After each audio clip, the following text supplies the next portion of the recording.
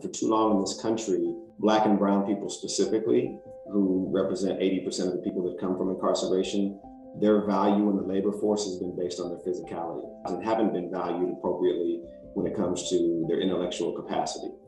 I used to be a policy director at Legal Services for Prisoners with Children and did a lot of work around Ban the Box or the Fair Chance Act. And I would spend a lot of time talking to HR and talent people and C-suite people about how we could usher people into the tech sector, formerly incarcerated people. And oftentimes, tech HR executives would talk to me about baseline skill sets, and they would be interested in developing programs to onboard people, but they were concerned about the skill level that existed with the prison population.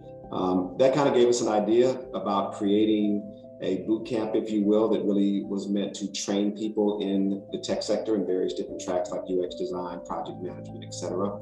Another thing that we really decided to focus on is how do we create a holistic and human-centered model and really take some of those initial economic stressors away from people who serve long periods of incarceration. Tech specifically, who has been part of the greatest redistribution of wealth and accumulation of wealth in the world history, right, has a responsibility to the communities that they serve, to provide opportunity for all sectors and all people. We think that, again, diversity, inclusion is a very necessary thing for tech, and so why not tech? They have heavy resources.